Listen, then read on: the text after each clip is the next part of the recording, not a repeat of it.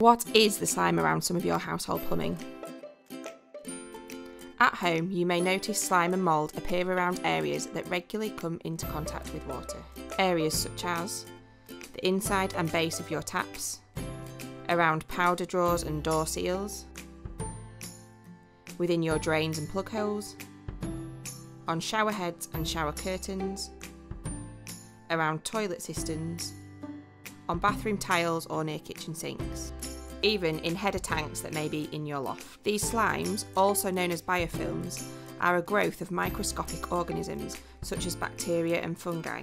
They are naturally present in air, food and water and can attach themselves to damp surfaces where they multiply to create a jelly-like slime in various colours like black, grey and pink.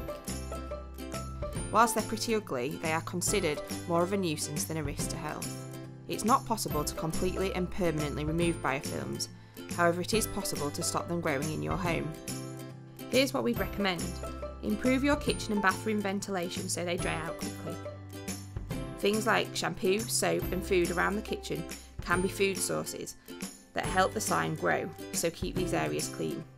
Unapproved plumbing materials such as rubber washers can promote growth, so replace them with RAS approved fittings and materials. Biofilms grow quicker on rough surfaces like limescale, so be sure to remove any limescale and you'll delay the slime from appearing.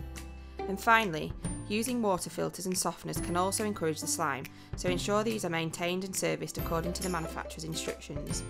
You can remove slime around tap fittings by using a small brush, such as an old toothbrush, dipped in a mild bleach solution. Don't forget to run and flush the tap after cleaning to remove any bleach.